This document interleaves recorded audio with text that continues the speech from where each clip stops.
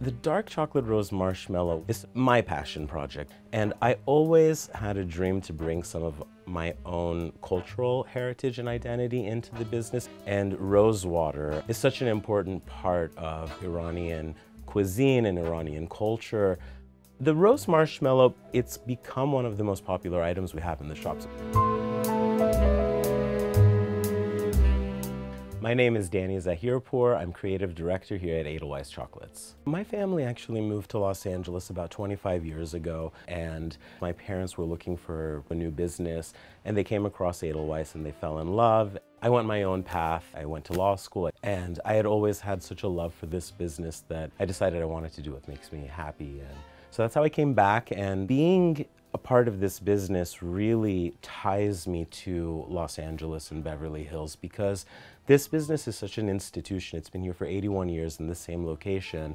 Our chef has been with us for nearly 40 years, and our head dipper has been with us for 46 years, I want to say.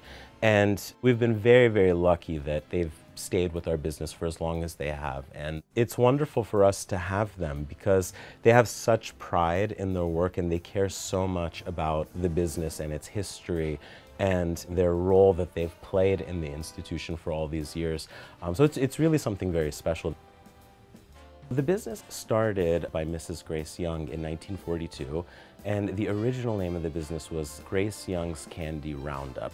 And it had more of like a Western theme. The logo had a stagecoach on it, and the theme of Beverly Hills at that point was country Western. There were horses and horse carriages and bridle paths all over Beverly Hills. But when the second owner took over, he was a Swiss gentleman, Mr. Herman, and he brought his own Swiss recipes into the business, and he said his truffles were as rare as the Edelweiss flower that only grows in the Alps, and so he decided to change the name of the business to Edelweiss.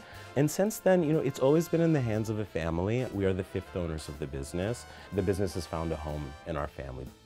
Here at Edelweiss, we've had a very long history with Hollywood, from Elizabeth Taylor and Katharine Hepburn. Her favorite was the dark turtles. Frank Sinatra's favorites were the maple buttercreams. He was like a regular daily customer. He would actually buy the buttercreams here and then go across the street to a cigar lounge and enjoy the chocolates with whiskey and cigars with the rest of the Rat Pack. I get asked about that famous I Love Lucy Chocolate Factory episode. And so Lucy was an actual customer here, and she would park in the back and walk through the facility to get to the shop in the front. And one day as she was walking through, we were training one of our dippers to do the initialing on the chocolates as they come down the line. As Lucy was walking through, she was just struggling to keep up, and chocolate was flying through the air. She was covered in chocolate, the machine was covered in chocolate, and Lucy just had a light bulb moment, thought it was one of the funniest things she'd ever seen.